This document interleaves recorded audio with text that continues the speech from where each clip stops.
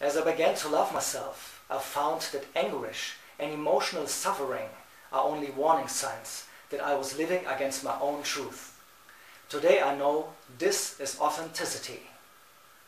As I began to love myself, I understood how much it can offend somebody as I tried to force my desires on this person, even though I knew the time was not right and the person was not ready for it, and even though this person was me. Today I call it respect. As I began to love myself, I stopped craving for a different life, and I could see that everything that surrounded me was inviting me to grow. Today I call it maturity. As I began to love myself, I understood that at any circumstance I am in the right place at the right time, and everything happens at the exactly right moment. So I could be calm. Today I call it self-confidence. As I began to love myself, I quit stealing my own time, and I stopped designing huge projects for the future. Today I only do what brings me joy and happiness, things I love to do and that make my heart cheer. And I do them in my own way and in my own rhythm. Today I call it simplicity. As I began to love myself, I freed myself of anything that is no good for my health. Food, people, things, situations, and everything that drew me down and away from myself. At first I called this attitude a healthy egoism. Today I know it is love of oneself. As I began to love myself, I quit trying to always be right, and ever since I was wrong less of the time. Today I discovered that is modesty. As I began to love myself, I refused to go on living in the past and worry about the future. Now I only live for the moment, where everything is happening.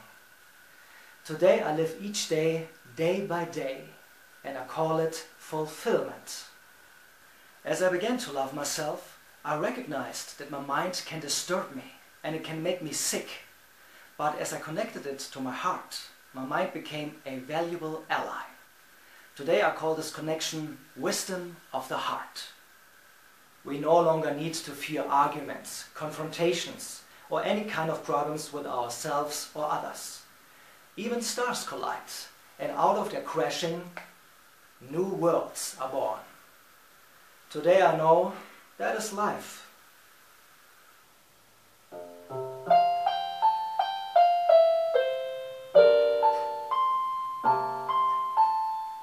Smile though your heart is aching.